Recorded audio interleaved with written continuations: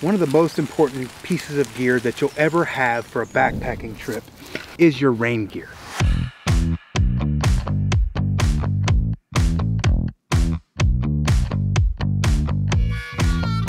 Rain gear is super important, not to make a trip comfortable, but also to keep yourself safe.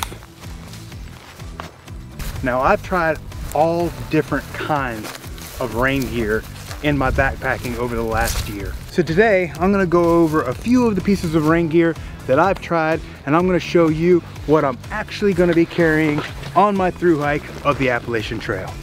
When I first started backpacking, I bought a pair of the super cheap frog togs that you get on Amazon. I don't have those things anymore. I wound up ditching them in a hiker box in Franklin, North Carolina. So I picked this little baby up at the NOC in North Carolina on my last long hike. This is the North Face Venture 2 raincoat. This coat is an extra large, weighs 11.6 ounces, and has a lot of features that I did like. I really liked this raincoat until I wore it on a summer trip. Now, the things I really did like about it is that it fits nice, it does keep you dry in a downpour, and it does not wet through. I did like all the features about this raincoat. It fits well, it keeps me dry when it's raining, and it doesn't wet through. However, the problem I did find was on the inside during the summer, it didn't vent very well, and I began to sweat. But isn't the point of a raincoat to keep you dry, not only in the rain, but also on the inside of the jacket? So I decided to ditch it. But that thing cost $100, so I didn't want to spend a ton of money, so I picked this up. So introducing the Frog Tog Extreme Light Rain Jacket that is seam sealed and also will not wet out. And although I found it a little bit more breathable, I didn't get wet on the inside as bad as I did with the other jacket. It does have the same Velcro ties to tie around my sleeves, as well as the cord draw to tie up around my waist, keeping things nice and dry on the inside, and as well as the adjustable hood. But is this the perfect piece of rain gear?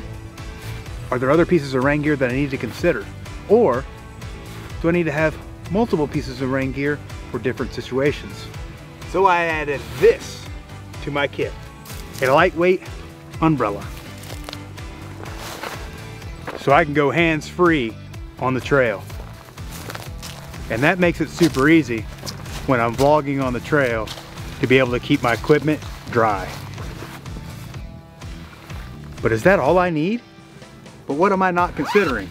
Are there other pieces of rain gear out there that may work even better? What about the poncho? This is a Dyneema Gear Swifts poncho and could be one of the most versatile pieces of equipment that I've ever owned.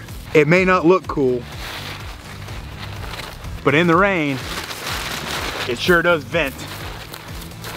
Now, not everybody can pull off a poncho, but I tell you what, if you want to keep all your gear dry, have a lightweight, most versatile piece of equipment in your kit, the Gear Swifts Dyneema poncho is something that you should add. Let me show you why.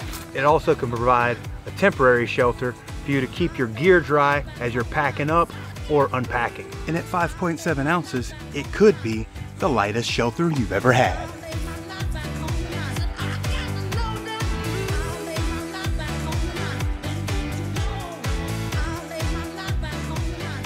Well, that's all the rain gear that I'm going to be bringing on my Appalachian Trail thru hike.